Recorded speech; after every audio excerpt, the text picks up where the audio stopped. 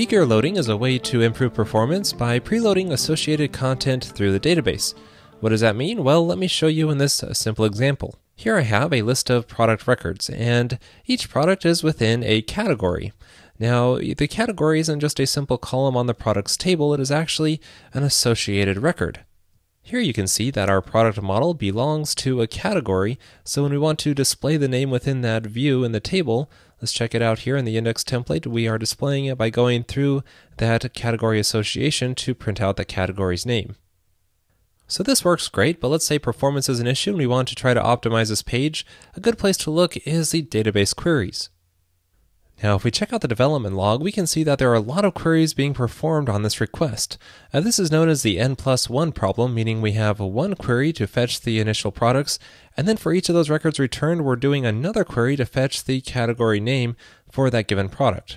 Thankfully, Active Record has some built-in caching support, where if it detects a duplicate query, it's just going to return the cached result instead of having to hit the database every time. This can really help with performance in scenarios like this. You can see most of these queries are just the cached result. However, there's still some unnecessary overhead going on here, and in general, the fewer database queries you can perform per request, the better the performance. However, that's not always the case.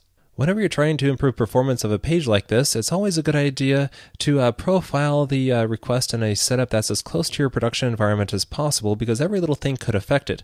For example, if your database server is on a separate machine from the web server, then it's going to have to communicate over the network each time it sends a query, and that can add some overhead, making the number of queries a bigger factor. Now, I covered profiling in episode 368, but here let's focus on how eager loading can help reduce the number of queries performed. Now that request is triggering this products controller index action, which is where we are fetching the products and ordering them by the name.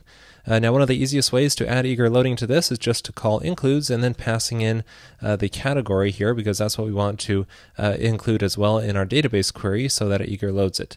Now whenever you're unsure of whether to pluralize this includes call or not, you always want to match the name of the association on the model. So our product model here belongs to a category, so that's the name that we should use in the includes call. Now reloading the page, it still works just like before. And now if we take a look at the development log, the number of queries performed on that request has been reduced down to two. One to fetch the products and another to fetch the categories for each of those products. Now you may think a single query would be better here, but it's often more efficient to do two queries if they're simpler instead of one more complex query. Now, because we're using two separate queries here, it's not really a good idea to use the associated data within the same query. For example, what if we want to order the products based off of the category's name instead of the product's name? Now, if we try this out and reload this page, this does actually work, but let me tell you why it's not a good idea. If we take a look at the development log, we can see that Active Record was smart enough to detect that we're using the categories information in the products query, so that it should use a single query with joins to perform this. However, this is a little bit unreliable because it involves having to interpret the SQL string that's passed in, and it's also being deprecated in Rails 4, so you really shouldn't rely on doing this. Instead, if you need to use the associated data in the query like we are here, you should use joins directly instead of includes. This way you're guaranteed to use a join in a single query. Now there are several other differences with joins as well. It's not going to do quite as much for you because it's not going to try to populate the associated data in Active Record. For example, in our view, when we loop through the products and display the category's name, the joins call is not going to populate this category's information here. This category call will actually trigger a separate database query. However, this is often can be used to improve performance further by using joins instead of includes, because you can fetch just the data you need within the product records. For example, you will often see the joins call accompanied by a select call so that we can limit what we want to fetch. So let's grab all the product's information, and as far as the categories columns, let's just grab the category's name, because that's the only thing we're trying to display on the page here. And let's alias this as category name. Now this category name will become an attribute on our product model, so we can reference that directly in the view instead of having to go through the category association. We'll just call category name directly like this. And if I reload this page, it still works because we're loading the category name through the join. And if we take a look at the development log, we can see there's only one query being performed here to fetch the products and the category name, and it's doing the inner join properly to fetch the categories that are associated with it.